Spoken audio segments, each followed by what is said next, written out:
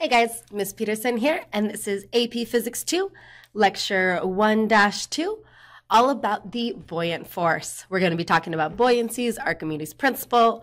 Apparent weight corresponds to section 11.6 in your textbook. So, what is buoyancy? Well, the buoyant force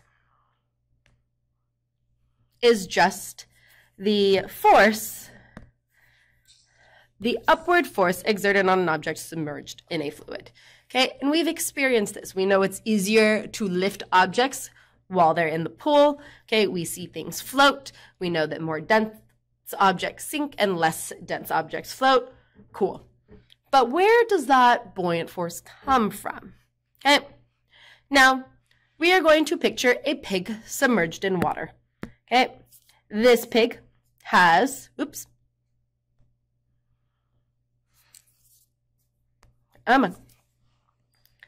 Okay, this pig has some area on the top and some area on the bottom. It is submerged in a fluid, okay? And then we know pressure is force over area, and what we're going to do is we're going to compare the force on the top versus the bottom of the pig. So that force we can think of as the pressure times that area.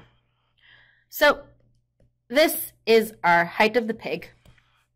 At the top of the pig, we will get a pressure of P naught, atmospheric pressure, plus rho g h1, that height, that top height, versus at point 2, we'll have P naught plus rho g h2, those difference in depths.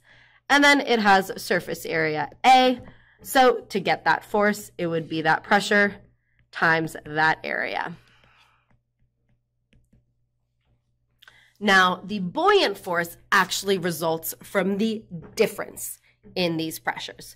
So let's go ahead and write that. The force of buoyancy equals the difference in those pressure. We know that pressure is going to be highest on the bottom, so I'm going to go ahead and put that one on the bottom. Okay, we have P naught plus rho g h2 times that area minus P naught plus rho g h1 times that area. Okay. Now, this is a subtraction. So if we're just looking at this, those areas are going to multiply by the P naughts. We're going to assume the areas are the same. Bit of an oversimplification, but I'll show you guys why it works out. Okay, so we can cancel out those pressures. And then I'm going to go ahead and move the rho g out of both of those terms. And we'll end up with rho g times the area times height 2 minus height 1. Where, hey, wait a minute. If we are taking the surface area of the pig and multiplying it by the height of the pig, this term right here is the volume of the object, okay? In this case, the pig. So our equation becomes that the force of buoyancy equals rho, and again, we're talking about the pressure in the fluid. So that's going to be the density of the fluid times gravity times the volume of our object, okay? And that's what you guys see on your equation sheet, okay? It is that the buoyant force, okay, they move it around a little bit. It's rho v g, where rho is the density of the fluid,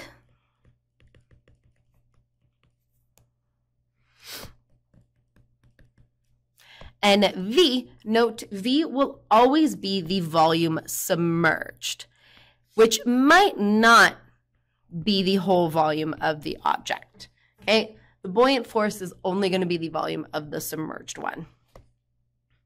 So to summarize, okay, buoyancy depends on the density of the fluid. Okay, that's what determines that difference in pressure. That's what determines how much the water molecules or the fluid molecules are pushing up versus pushing down. So it's that density of the fluid which matters. Okay, and it depends on the volume submerged.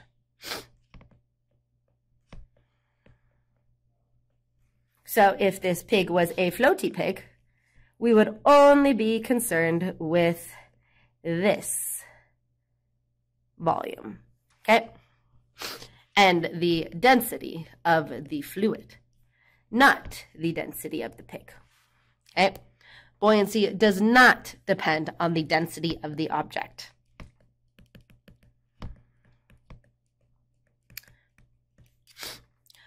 Does the density of the object affect whether it floats or sinks? Yes, because it has to do with the relative densities, but it does not directly affect that buoyant force, okay?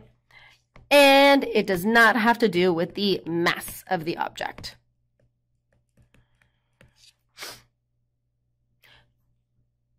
Well, that equation might look a little bit familiar. I want to look at, okay, so we got buoyant force equals rho VG.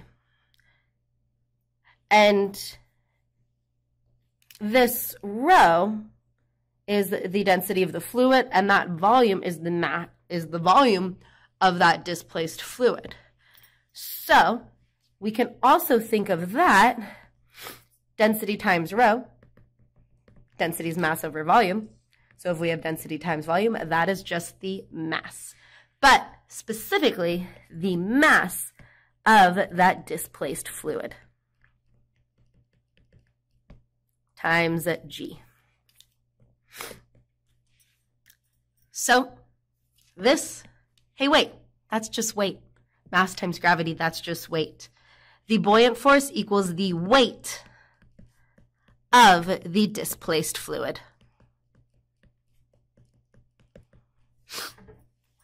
Okay, cool? Okay, cool. Now, that idea of the buoyancy being the weight of the displaced fluid is called Archimedes' principle. Okay? Archimedes' principle is that every object is buoyed upward by a force equal to the weight of the fluid that that object displaces. Okay? Notice, it's equal to the weight of the force of the fluid that it displaces. So if we're looking, for example, at this cork, aluminum, and lead ball, which of them would experience the largest buoyant force? All of them would experience the same buoyant force. If they're all underwater, they're all displacing the same amount of fluid, so we would all be the same. Okay? Same volume displaced. And same fluid. So how would it change if they were in salt water versus fresh water? Well, salt water has a higher density. So the buoyant force on all of them would increase.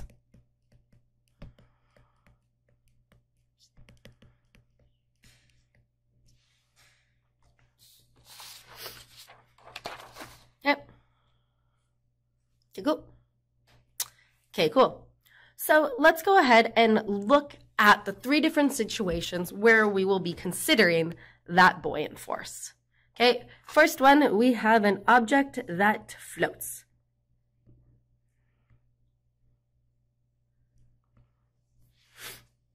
So let's think about those densities. Okay, if something floats, then we know that the density of the object is less than the density of the fluid.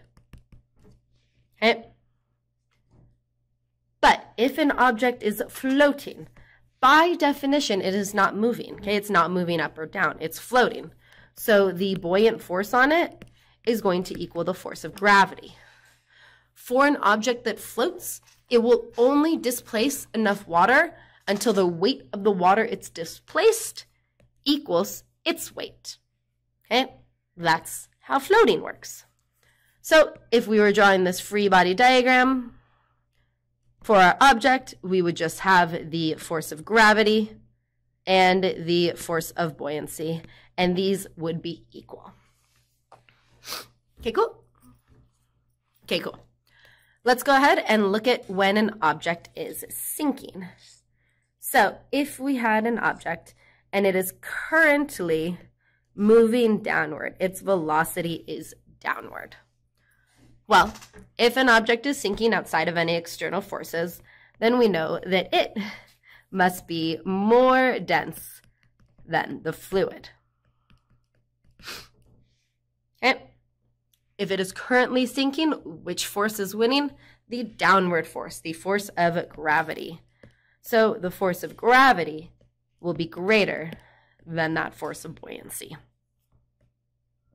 And that's what we would draw in our free body diagram. We would have the force of gravity and then a smaller force of buoyancy. Okay. What about when the object is on the bottom, okay? When it has sunk and now it's just sitting on the bottom. Well, if it can sit on the bottom, then we know its density is going to be greater than the density of the fluid. Okay. And then what forces are acting on the block? Okay, we have more forces going on here. We know that the force of gravity must be greater than the force of buoyancy because that didn't change in between these two situations. Okay? But now there's another force supporting it because the block isn't moving. The force of gravity will equal that force of buoyancy plus the normal force. Okay? The bottom of that container will exert a normal force on that object. So if we're looking at its free body diagram, we have the force of gravity acting on it, as well as a buoyant force and a force of tension. Oh, sorry, I don't know why I said tension. Normal, okay? Normal force. Okay, cool. Okay, cool. So now let's go ahead and talk about apparent weight. Okay, so here I have a scale hanging from a digital balance, okay? A spring scale. Now, if we look very closely at this measurement, with the scale hanging in air, it's at about 2.0 newtons, okay? So with the object in air, the spring scale is reading 2.0 newtons, okay? Now, I'm going to go ahead and submerge it in water. Okay? And we can watch what happens. I can feel the difference in the tension on it. And now, what is it reading? Making sure it doesn't hit the bottom of the container. Okay. So lift it back up so it's not hitting the bottom. And now it's looking at like it's at about 1.7 newtons, okay? About 1.7 newtons. The spring scale is reading 1.7 newtons. Why is it less? Because that force of buoyancy. This force is just the force of gravity on the object, where this force is the force of gravity minus that force of buoyancy. So we can see that when this object was in the water, its buoyant force was its force of gravity minus 1.7 newtons, okay? To get that force of buoyancy is 0.3 newtons. Okay, cool. Okay, cool. Let's go ahead and do some example problems. This one is a classic problem, and it's a great one, the pirate ship problem. We have a pirate ship hiding out at a small inshore lake. It carries 20 treasure chests in its hold. On the horizon, it looks out, and it gets away. It wants to drop the heavy treasure to drop into the lake. So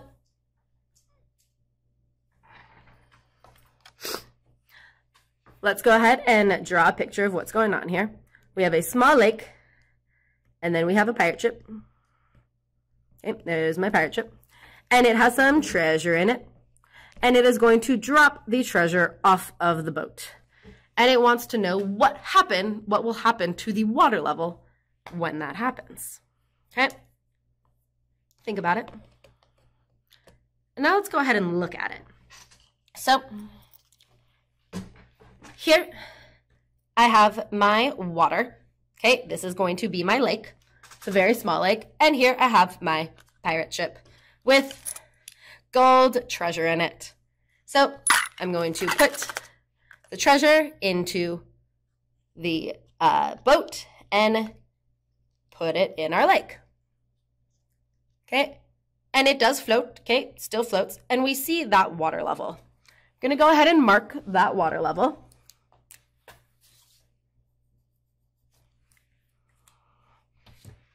Okay, so there we go. The water level is marked with that boat floating.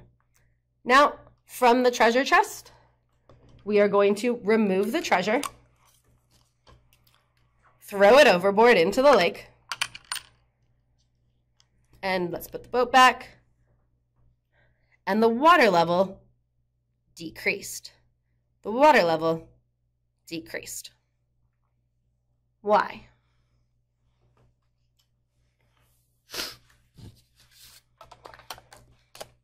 Okay, well, let's reason it out. Now we know that the water level decreased.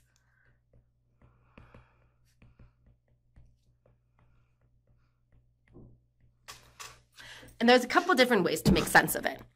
But let's go ahead and think of it versus in the boat versus bottom of lake.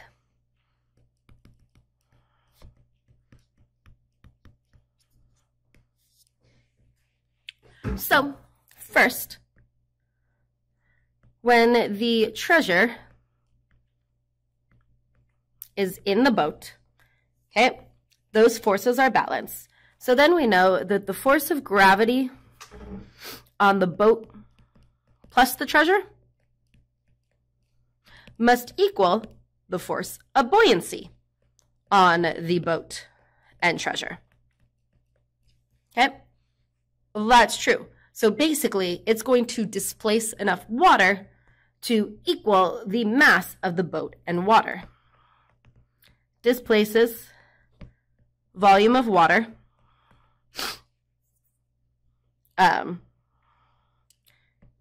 to equal weight of a boat and treasure. But what about when that treasure is now at the bottom of the lake? Okay, we know now the ship's lighter, so it's floating up a little bit higher. The water level went down, and now that's on the bottom.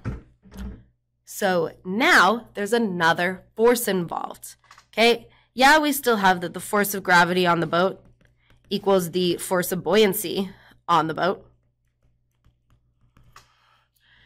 But for the treasure, we have the force of gravity on the treasure is going to be equal to the force of buoyancy on the treasure plus the normal force. So that normal force is now supporting some of its weight. Okay? The buoyant force doesn't have to support all of its weight. It displaces less water when submerged. Okay?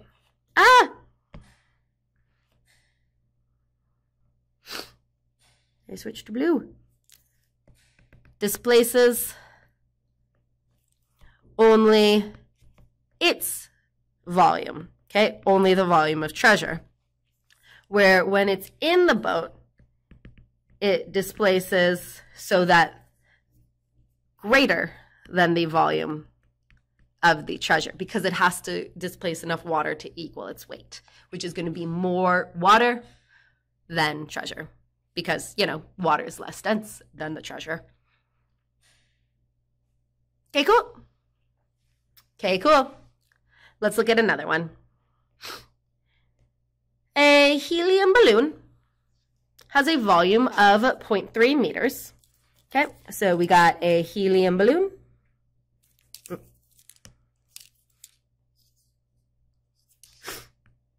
A helium balloon with a volume of 0.03 meters cubed. It is filled with helium. Okay, if the density of helium is 0.2 kilograms per meter cubed, and the density of air around it is 1.2 kilograms per meter cubed, we're going to ignore the weight of the rubber balloon, and it's asking for the net force on the balloon. So let's go ahead, draw a quick little free body diagram. What forces are acting on the balloon? Well, we have the force of gravity and the force of buoyancy. So now, I know that helium balloons tend to float, okay? Or I could set the down direction as negative. It doesn't really matter. But basically, we know that the net force is going to be the buoyance force minus that force of gravity. So, subbing in what we know, for buoyancy, it's going to be the density of the air, the fluid the balloon is in, times that volume of the balloon, times g, minus the force of gravity on the balloon. Now, I don't have information to say what the mass of my balloon is, so I'm going to go ahead and express the weight of it in terms of density, where it'll be the density of the helium times that volume of the balloon. That gives you the mass of that helium times g. So let's go ahead and simplify this equation down, and we'll have F net. I can factor out g and the volume. So the volume of the balloon times gravity times the difference in those pressures, P air minus P helium. Okay, and then let's plug in the numbers. We have the volume of the ball, 0.03. I'm going to go ahead and use 9.8 for gravity. If you use 10, that's fine. Times the difference in those air pressures. So 1.2 minus 0.2 kilograms per cubic meter. Okay. So you plug that all into your calculator and you get 0.3. Okay. Checking out the units, we have meters cubed, canceling out with meters cubed, which leaves us with units of kilogram, meters per second squared, aka newtons. So if the net force on the balloon is 3 newtons, how many balloons would it take to lift a small child with a mass of 40 kilograms? So if we wanted to lift the child with the balloons,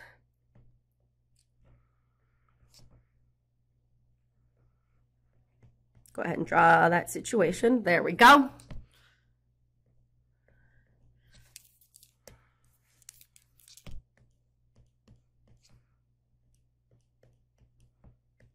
There we go. We would need the force of buoyancy to at least be equal to that force of gravity on the child. So we have that the force of gravity must equal that force of buoyancy, and it's the buoyant force due to those balloons. Force of gravity on the child will be 40 kilograms times 9.8 meters per second squared, acceleration due to gravity, equals that buoyant force, 0.3 newtons, which we had just calculated as that net force on the balloon. So yeah, I should actually say net force. Okay, net on balloons. Okay, times some number of balloons, x. Okay, how many balloons would we need?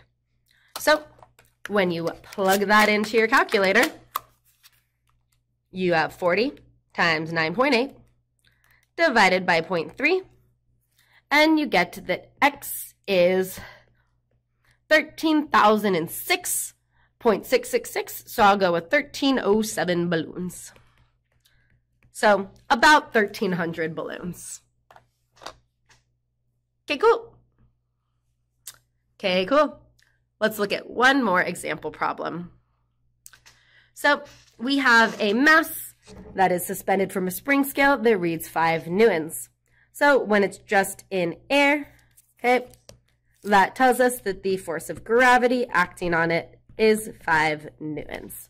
When the mass is submerged in water, okay, so when the mass is submerged in water, the spring scale reads 4.2 newtons. So the force of gravity minus the force of buoyancy is going to be 4.2 newtons. Since we know that force of gravity is 5, that tells us that the force of buoyancy acting on this block is 0.8 newtons. Okay. Now, where did that buoyant force come from? Well, it came from the fluid. So that force of buoyancy is equal to the density, it's submerged in water. So the density of the water times the volume of the object, because it displaces its volume, okay, times G. Okay. Now, is that going to give me the density of my object? No, not yet. But I can use it to find the volume of my object. And since I know the force of gravity, okay, we know if the force of gravity is 5.0 newtons, and that's its mass times gravity. We know gravity is about 10. Most of these numbers are just 2, 1 sig fig. I'm just going to use 10. So I get a mass of my object of 0.5 kilograms. So I know the mass. All I need to know is its volume, and I'll be able to find its density. So go ahead and plug in. Buoyant is 0.8 newtons. The density of water is 1,000 kilograms per cubic meter. I'm solving for the volume. And again, I'm just going to use 10 to make my math easier. When we only have 1 sig fig on most of our numbers, it is totally fine to do that. So then we get a volume of our object to be 0.8 divided by 1,000 times 10, 10,000. And we get 8 times 10 to the negative 5 cubic meters. So now to find density. Density is mass over volume. So we have its mass, 0.5 kilograms, divided by its volume, which we just found. So its density is approximately 6,250 kilograms per cubic meter. Rounding it off, about 6,000.